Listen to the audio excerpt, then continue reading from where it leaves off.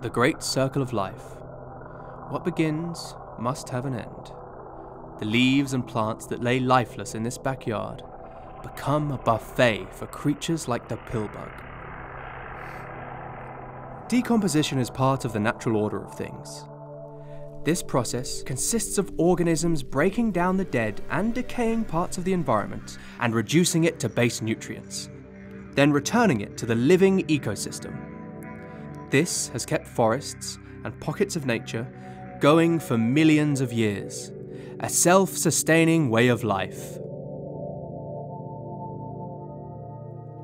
Pillbugs, earthworms, snails and millipedes form an important component of the larger decomposer fauna.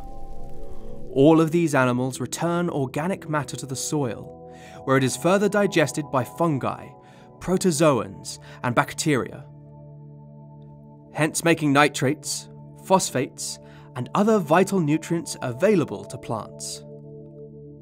The true masters of the soil are the earthworms.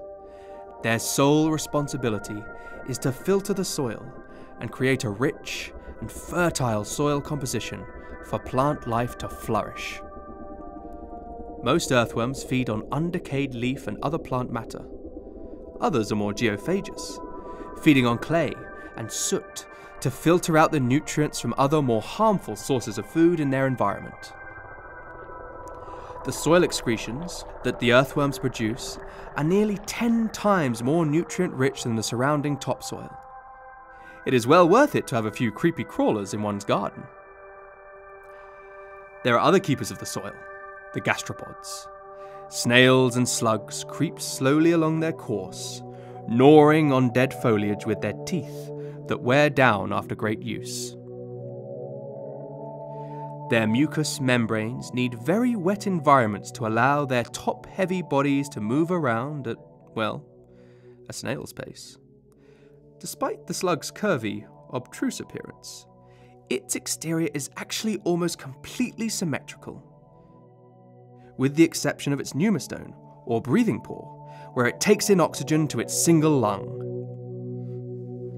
The mucus secreted by the foot contains fibres which provide traction for the slug when climbing steep surfaces. It must be busy all year round for these decomposers.